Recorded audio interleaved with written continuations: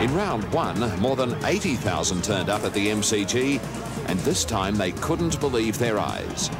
Dual Brownlow medalist and the Blues' best player that day, Greg Williams, gave field umpire Andrew Coates a shove. He was reported and suspended for 9 matches. Carlton would win a court appeal, and Williams continued playing. The sorry saga would drag on through the season as the AFL contested the decision. Court cases, huge legal costs, and finally a reversal saw the champion Blues sit out his penalty. At season's end, he would retire. It was obviously difficult. Carlton backed me because they thought and I thought I was in the right, and I think the chairman of the tribunal made a huge decision, wrong decision, and that's the way it goes. Perhaps to help defray the huge costs, Carlton traded in their famous dark blue Guernsey for 1 week and appeared in a lighter blue version to promote a new confectionery against Adelaide in round 3. Anthony Koutoufides would be at loggerheads with the club over his continued involvement with footwear company Adidas. And on the footy front, Stephen Kernahan would play his 250th game and eclipse Dick Reynolds' league captaincy record of 224 games. And in round 7, overtake Harry Vallance as the club's greatest goal kicker. It was some season, and Carlton was always in the thick of it.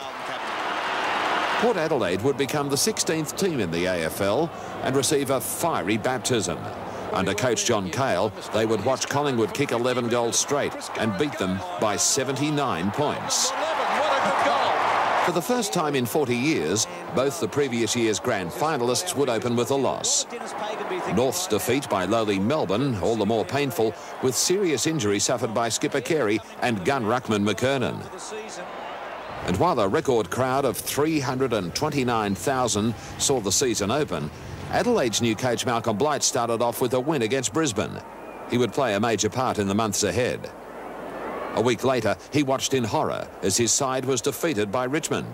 Ruckman David Pittman coming in for the first Blight burst of the season.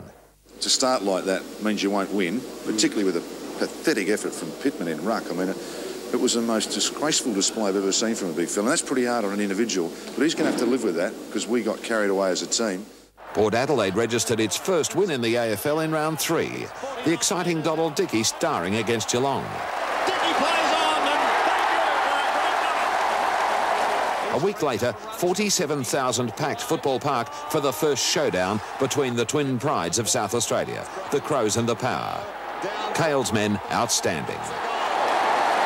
Collingwood beat Essendon in front of 83,000 in the traditional Anzac Day clash, but a cloud would hang over the game as Michael Pryor fought successfully to clear himself of racial taunts to Magpie Robbie Ahmat.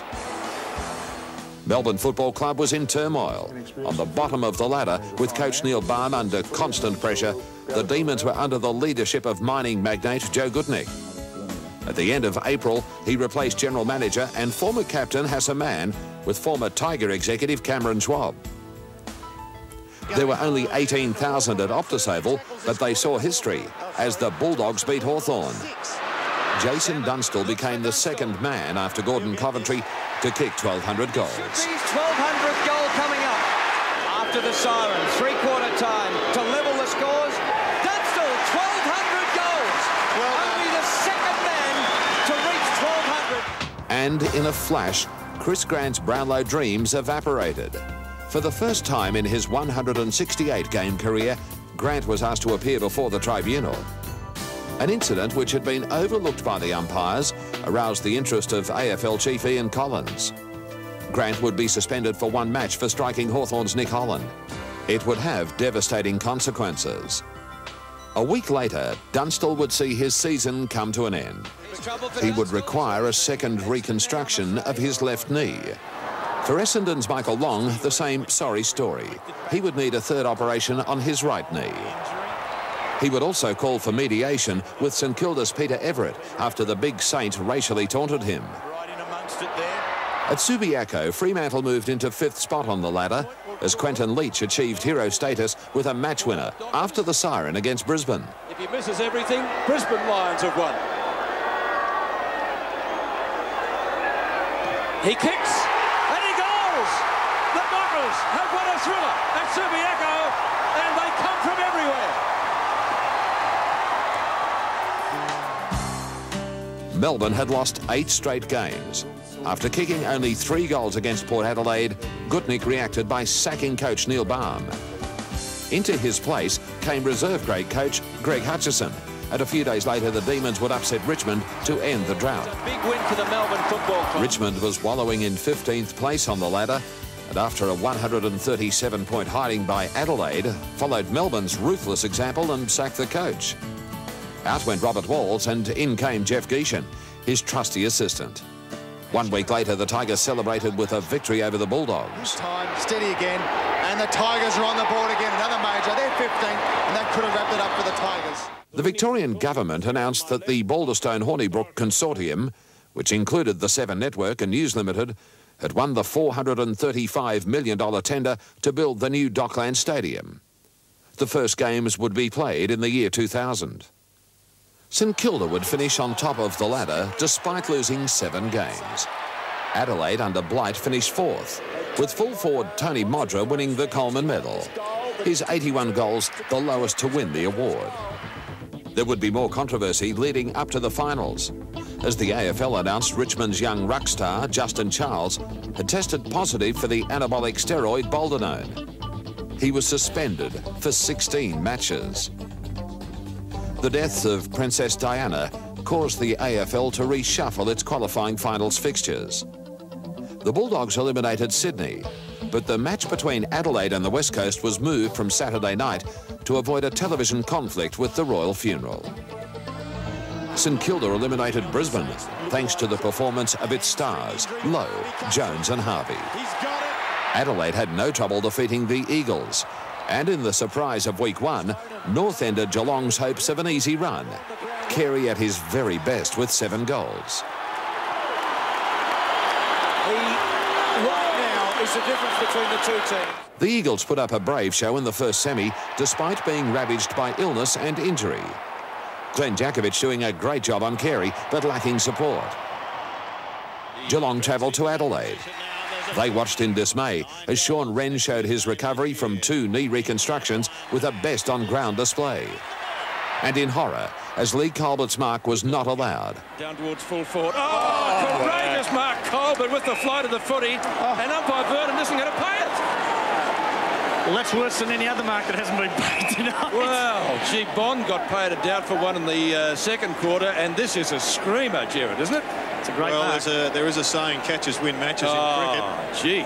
And that mark was one of the best marks we've seen for the season. It was so courageous. A week later, the Crows looked anything but a premiership threat in the first preliminary final against the Bulldogs. Tony Modra injured his knee and ended his season. They kicked erratically and trailed by 22 points at the last change. Then it started to happen. Chance for Smart, a fumble. He's got it. Smart kicks a goal. Here come the Crows. Under 2 minutes left. Darren Jarman. The spotlight is on him. 35 metres out. The Crows are in front. North's chances of defending its premiership crashed with Corey McKernan at the 11-minute mark of the first quarter of the preliminary final. That's hurt him too, Sandy. Oh, that's His great. right shoulder. 77,000 saw St Kilda, with Heatley kicking 7, through to their first grand final since 1971. The Saints' celebrations continued into grand final week. Robert Harvey winning the Brownlow medal after a stellar season. For the first time, though, the winner had not polled the most votes. That honour had gone to Chris Grant. I'd have to say commiserations to Chris Grant. It's, in a way, a hollow victory, I suppose, because I think Chris... Nobody could be a bigger winner. I think certainly Chris Grant, I believe, is one of the best players in the AFL, so to have that happen to him, I think is really bad luck.